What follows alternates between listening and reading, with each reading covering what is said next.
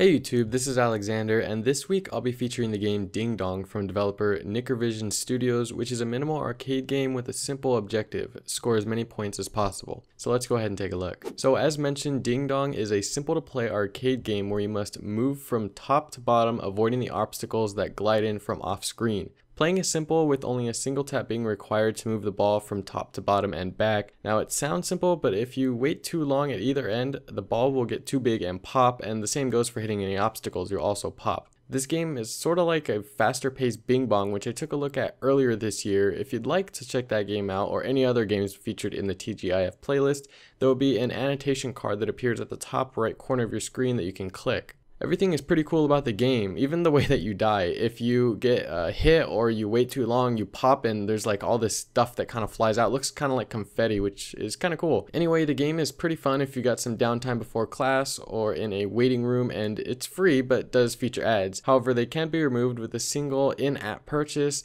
and the game does feature Google Play Games integration for you social mobile gamers. Oh, and lest I forget the fact that there are power-ups that you can obtain as you play, which make the game just feel a bit more complete. Overall, Ding Dong is a solid game to add to the growing collection of minimal arcade games that feature cool animations and a great soundtrack. If you're interested in checking out Ding Dong for yourself, be sure to expand the description because I've left the link down there for you.